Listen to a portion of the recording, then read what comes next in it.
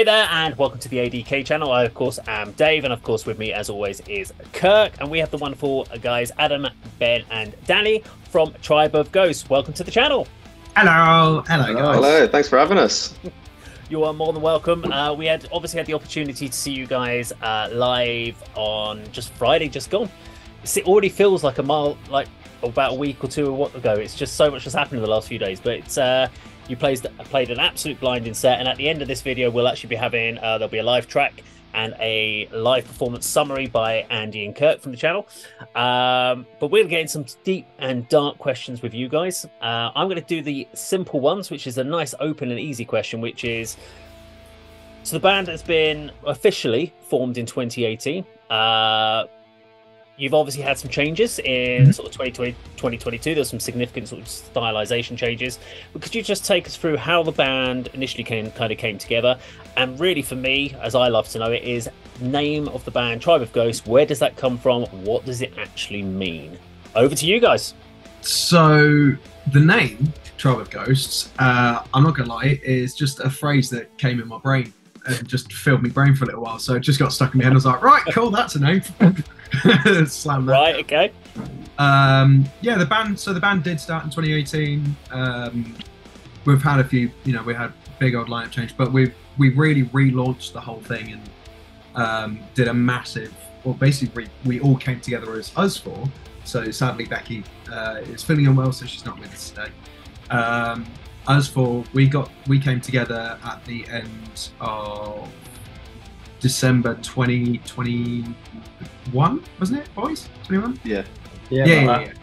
And basically, kind of, the idea was either we find another guitarist after the last one left, or we completely do something new.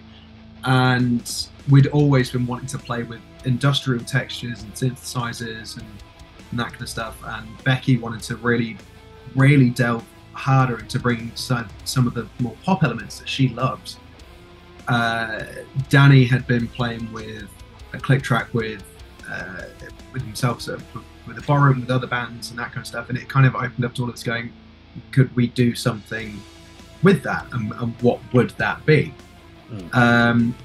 What that ended up being was me filling at least so many lunatic songs filled of ridiculous synthesizers, electronics, and absolute filth that it ends up with me going to Danny, Ben, and Becky, just going, so I've done this. And yeah, that's where it is. that's basically how we started. So we all came together, we all came together after we made this decision, and entirely rebranded, remade, and relaunched the entire band. For us, 2020, like 2022, last year is when we started. So, yeah. Yeah, can I come in on that then? Yeah, of course. Even the way that you've described it, it's like a year zero moment, isn't it? Yeah, absolutely. You have this EP that comes out in 2019, and then, as you just said there, in December 2021, you've completely retooled your sound. Very ambitious, I must say, as well. So my first question when I listened to the two singles, which for our listeners, absolutely go out there and download and stream them. So it's Cold, which you released in March 2022, and the song Rain, which you released in June 2022. What came first? Was it the challenge of writing music based on the themes covered in the classic dystopian novels of the 20th century? Or was it the desire to combine extreme metal with these dark pop elements? All of it, honestly, all of it together at the same time. I am massively influenced by these kind of, I'm massively influenced by dystopian fiction and dystopian kind of, dystopian fiction, dystopian ideals, futurism and that kind of stuff. So cyberpunk elements and brutalism, those kind of things really inspire me in terms of those kind of moments. And it was more Danny basically throwing out the idea of bringing in the click track and actually going whole hog with this that gave me the musical inspiration to kind of go, well, what do you three want me to do? I think, yeah. I know I'm speaking for the boys a lot, so I do apologise, guys. Like, jump in, you two. Like, at any time, jump in. Yeah, see, the thing is that what you'll see when we edit this video.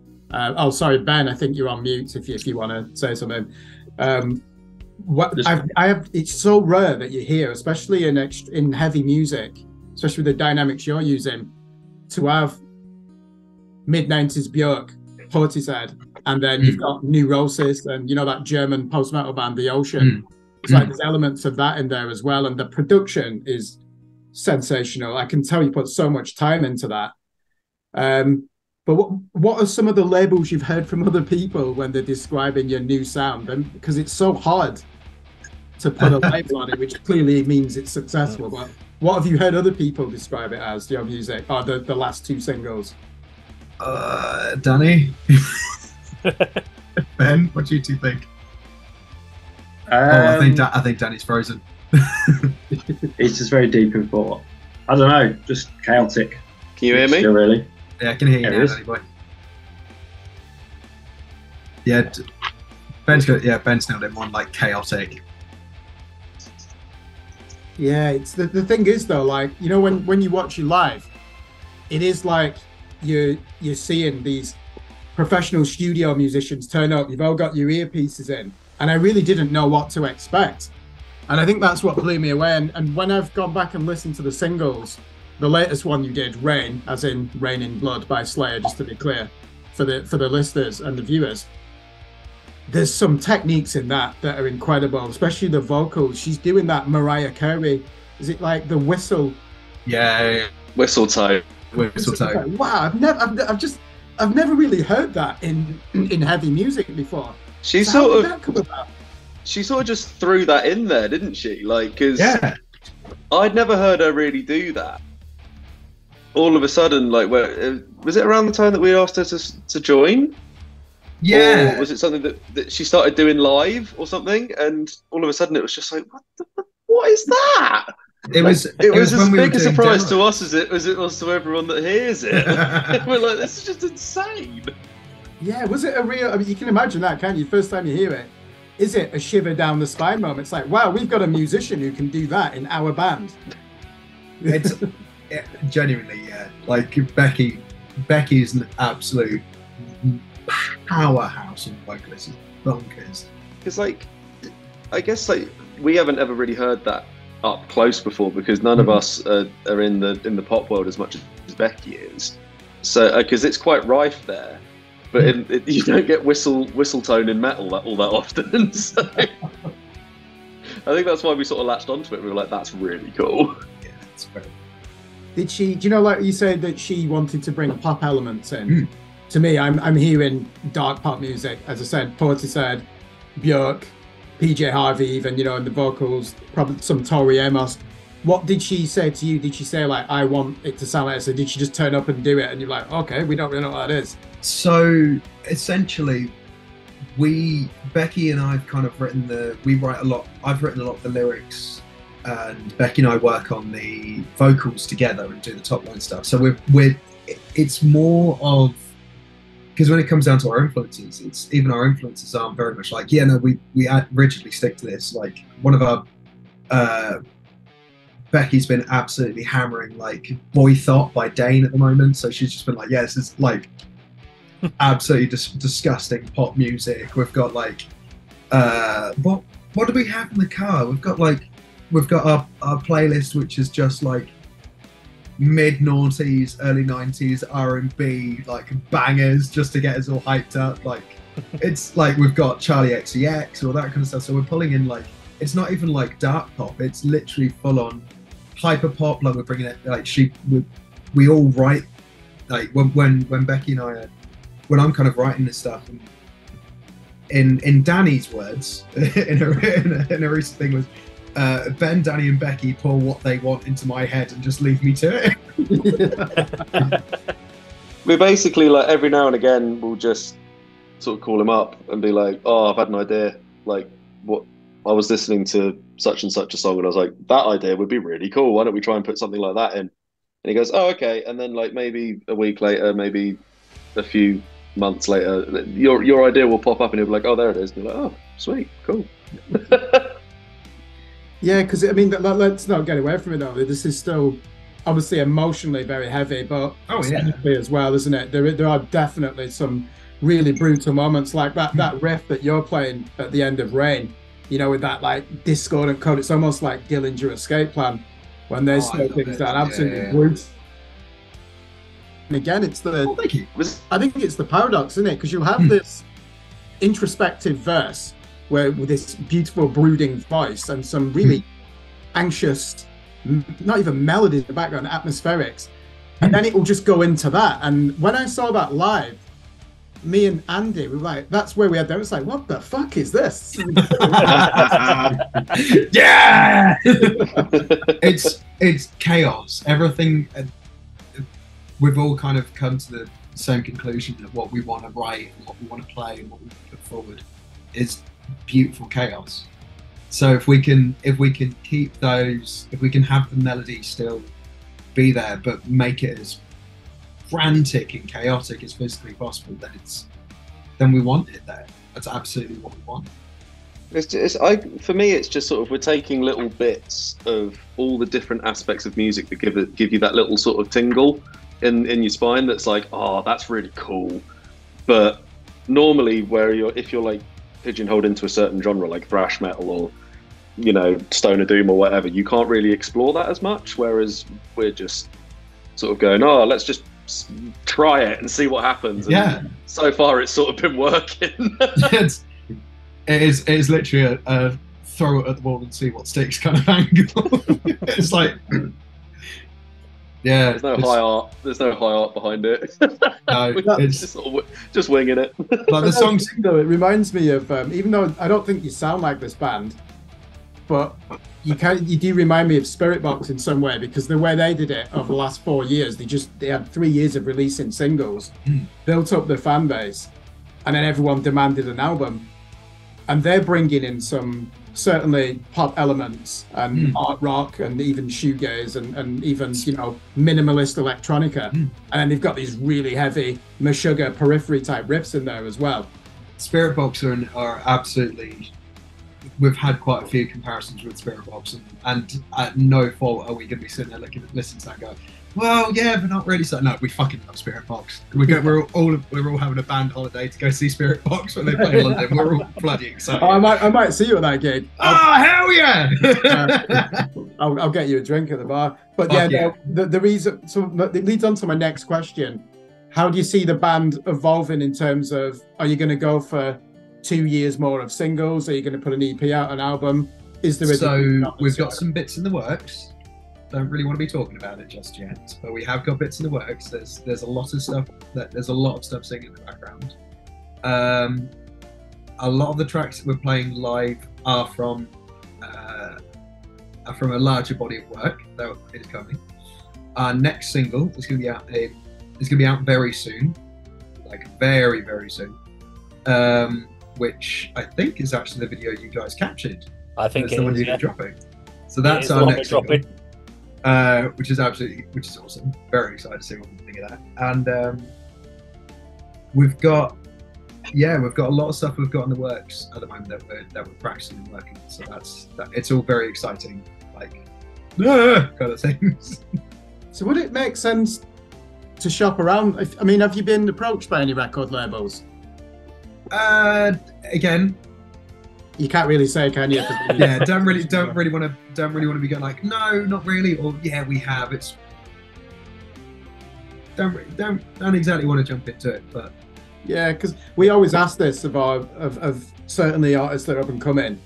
There's always that trade-off. You sign a deal, you're potentially giving up your publishing rights, ownership of the master tapes, and you're just not going to make anything. Really, it's going to be very difficult. Whereas if you stay in, on the self-sufficient route, artists always tell us it's good doing that, but you have to rely on merch sales, and it's very hard to get booked on any festivals because the organisers are going to be saying, "Do you have a label behind you?" No, you don't. Well, if you don't sell enough tickets, who's going to back you up? So, have you at least had any of those conversations? You're thinking what is right for the band, or are you just like, hey, let's we've definitely had those kind of conversations. And we've got aspirations. We've absolutely got a lot of aspirations that we'll be kind of going forward with. Label stuff is for us is something that we would love, like we would adore. We've got a few things that we're looking into in the background. So there's, again, it sounds like I'm being really cryptic, but it's like there's some bits we're working on. Let's just say that there's some bits that we're working on, and we don't want to say too much in case it doesn't come to fruition, or if it does, and then we've sort of like spoken too soon or anything like that. You know, we're just trying to consider. Yeah. What's the best move, I suppose. So yeah, best not to jump into anything. See what's out there. Yeah, you're gonna be posting things on Facebook saying big news coming, aren't you? That's what's gonna. You're just doing the build up. The build up's coming. Yes, definitely not. No, it'll be big things coming. Big things coming. What you doing? We're playing in Danny's front room.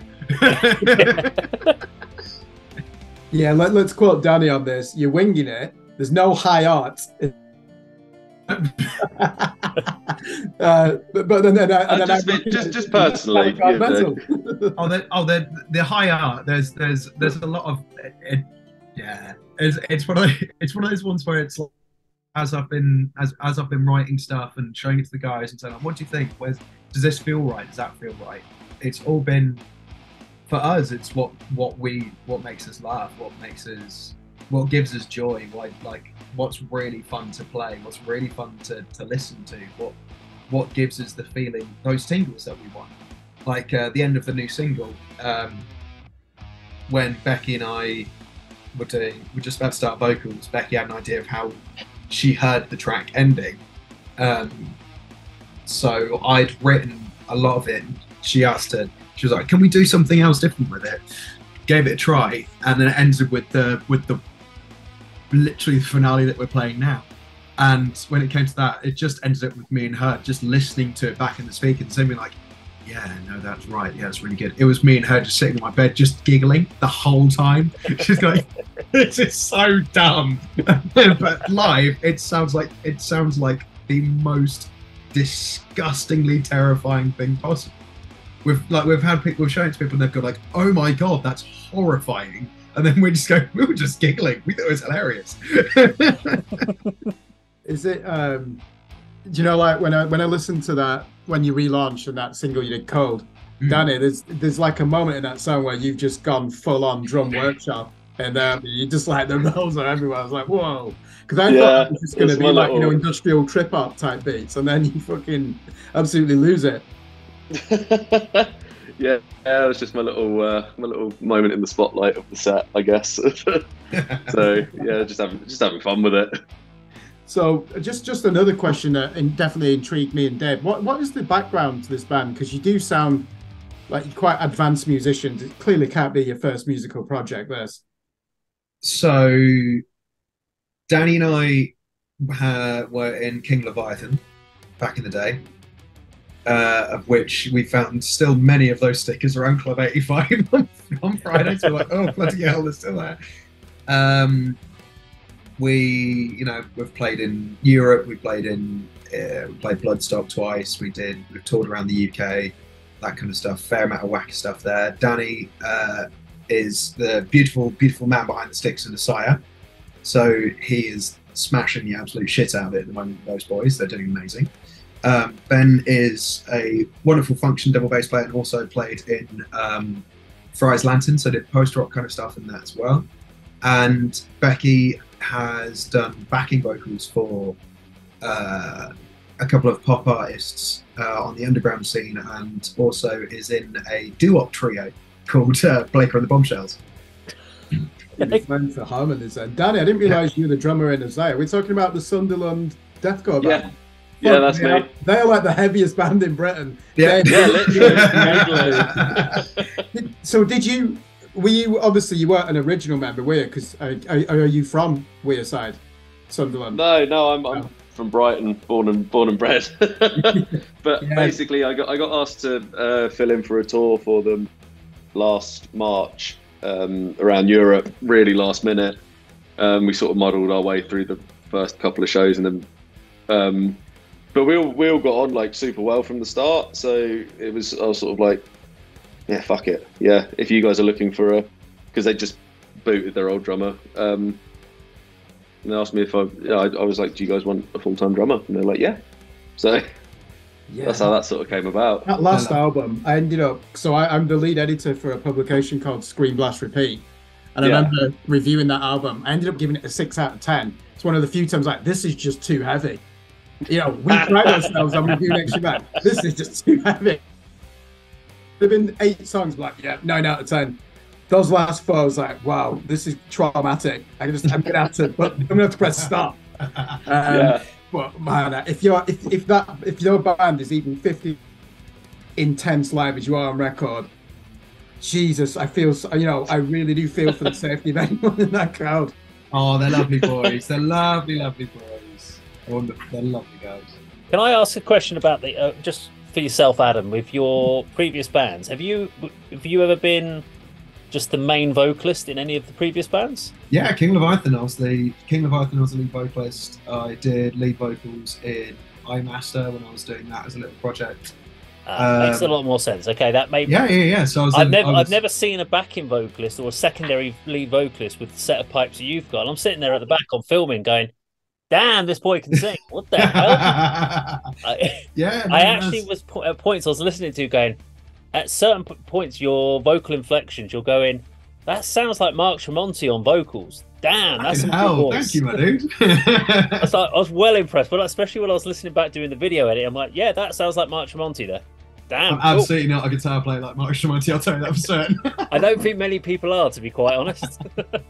Yeah, you've got a real chemistry live as well. It's almost like a duet. Right, this probably won't make sense to you.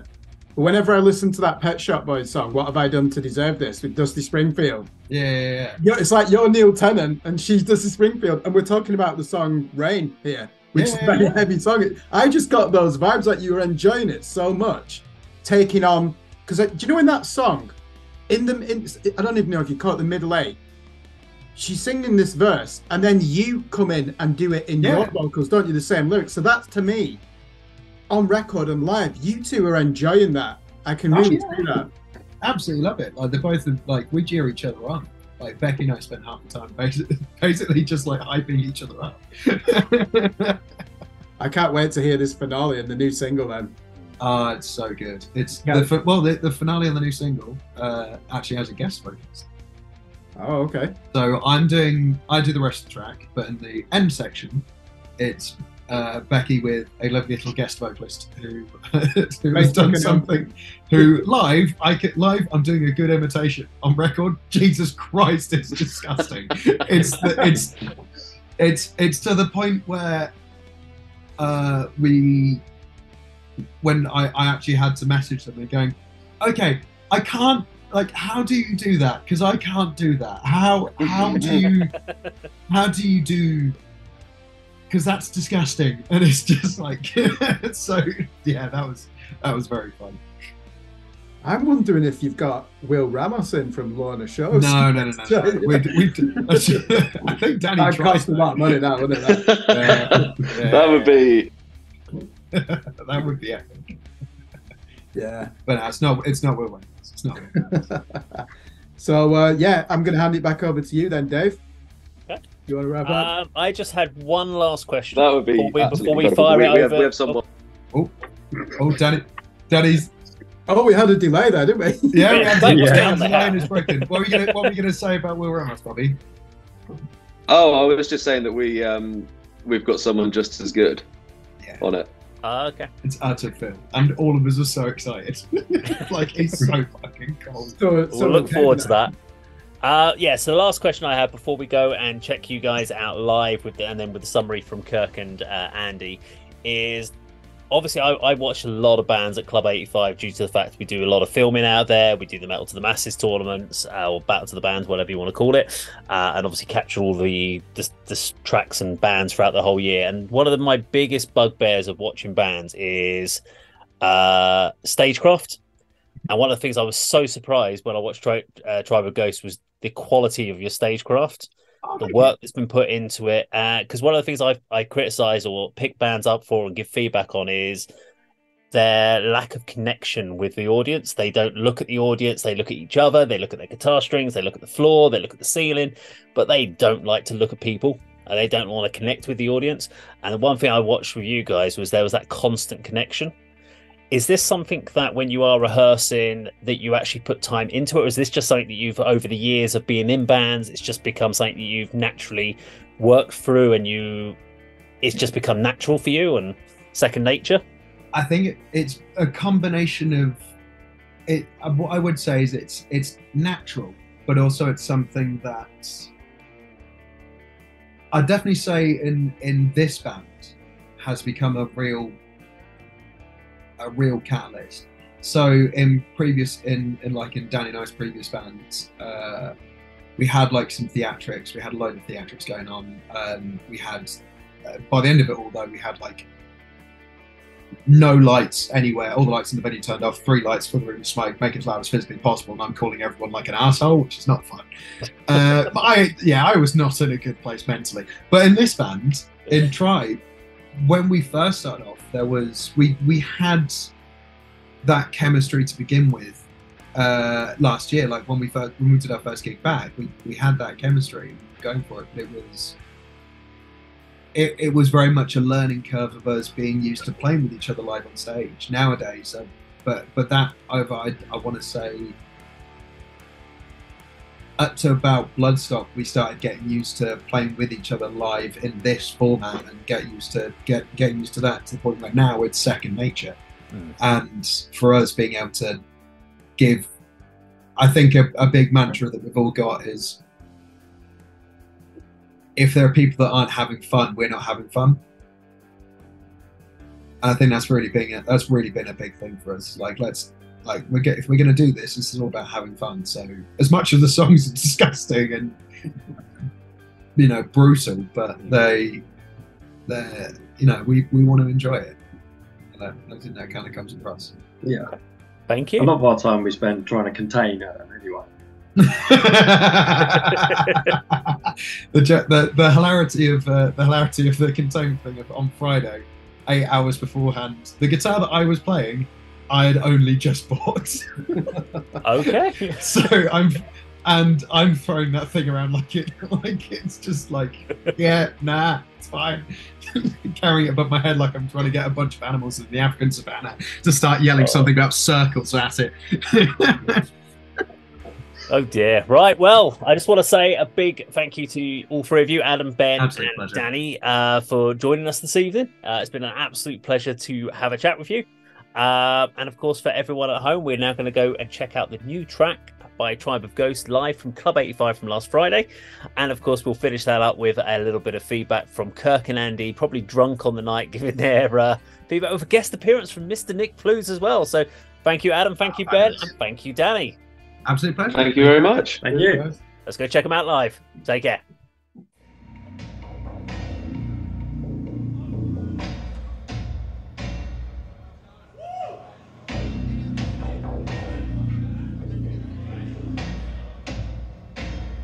Hitchin, would you like to hear something new?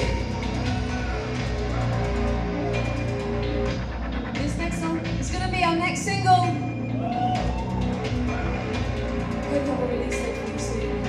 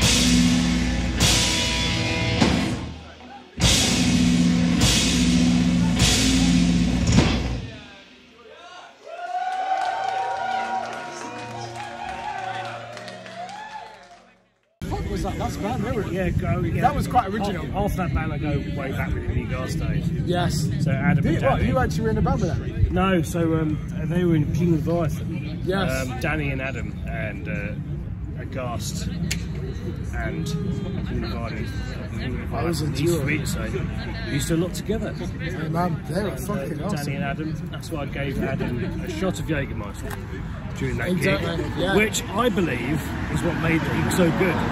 Because without it, it would have been shit. Are you recording? Yes.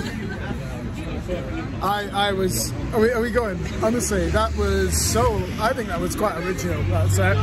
People were saying to me, "This is a post-rock band." They're not. They're basically a metal version of Portishead, but I don't know what metal version.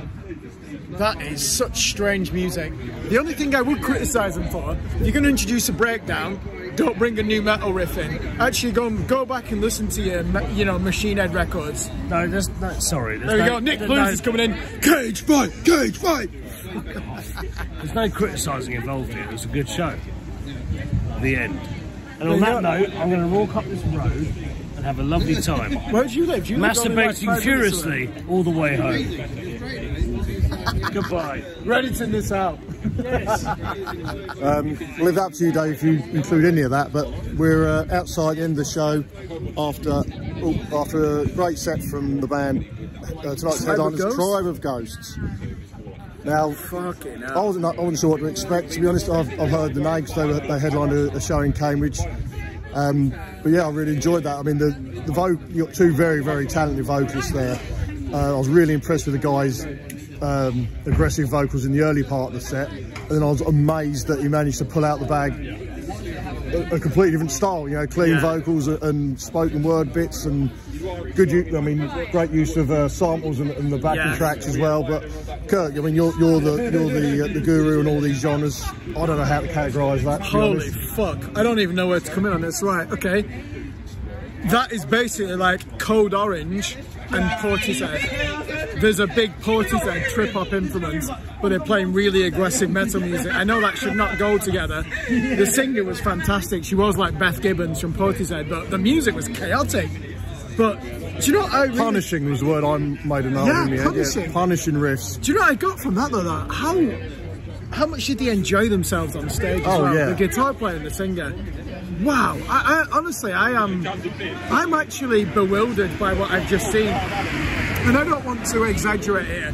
No artist is original, but you've got to say they are capable of creating an original sound. That is like a cross between, I don't even know what type of metal you would call that. You've got the Portishead Foundations, they're putting really heavy drop tune guitars in there, but it's not your typical gent or prog metal either, industrial elements as well. There's more industrial in that than there is prog metal. And going back to the vocals, young lady up front reminded me very much of Amy Lee in the sort of middle part of the set when she's like kneeling down. Yes. I thought, you close your eyes, that's Amy Lee of Evanescence. But what a great night. Someone said that they were like a post-hardcore, post-rock band, but none of those two things. We'll have to see what their bio says, but they're definitely not a post-hardcore band. I haven't checked them out at all. Post-hardcore bands don't play down-tuned guitars like that. There was some real groove to that, but my God, you didn't know what was going to happen on any song. It was so unpredictable. Yeah. We actually, for our viewers, we need to summarize what this sounds like. Okay, so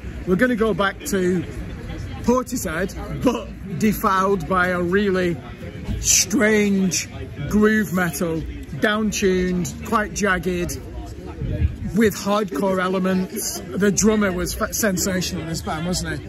My God, he wasn't just landing the one on every 4/4 beat. I don't know what he was doing at times.